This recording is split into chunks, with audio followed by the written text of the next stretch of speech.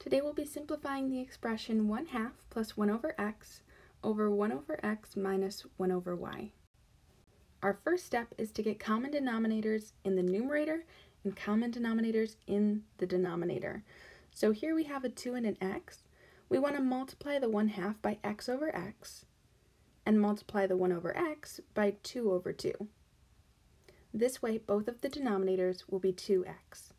We're going to do the same in the denominator. We have 1 over x will multiply by y over y, and 1 over y will multiply by x over x. This way, the denominators are both xy. So in the numerator, we get x over 2x plus 2 over 2x over y over xy minus x over xy. Now that we have common denominators, we can combine the numerators. So we get x plus 2 over 2x over y minus x over xy. Now we have a fraction divided by a fraction, and what we have to do is multiply by the reciprocal.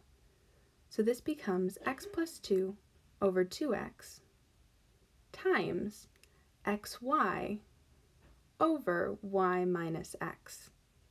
Now when we're multiplying, we can cancel. We see a factor of x on the top and on the bottom, but that's all we can do. So our final answer is y times x plus 2 over 2 times y minus x. This is one way that we can write our answer. We could also distribute that y and distribute the 2 to get xy plus 2y over 2y minus 2x.